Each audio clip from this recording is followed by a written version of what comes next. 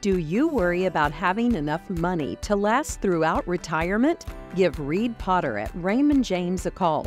Reed has 26 years experience helping folks enjoy their best life in their retirement years. Recently, the City of Pikeville's first responders collectively made a large donation to all 21 Pike County and Pikeville Independent schools. Each school received a donation of $500, totaling $10,500 from Pikeville Police, Fire, and Dispatch. The money will be used to purchase different necessities across all schools. It was different for each school. Some schools needed school supplies, some needed things like for the computer labs, some needed backpacks, some needed clothes, some was even wanting to know if we could provide donations of food.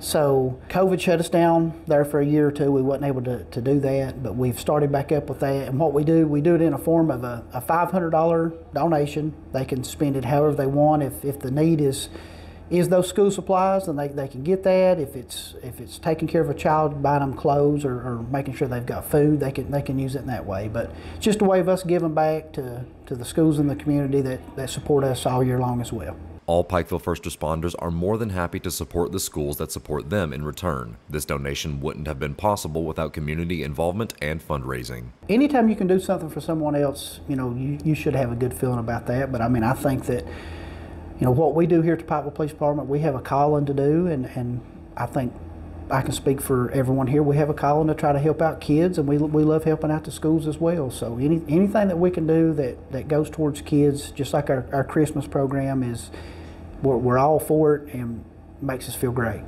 Reporting for Mountaintop News, I'm Nick Collum.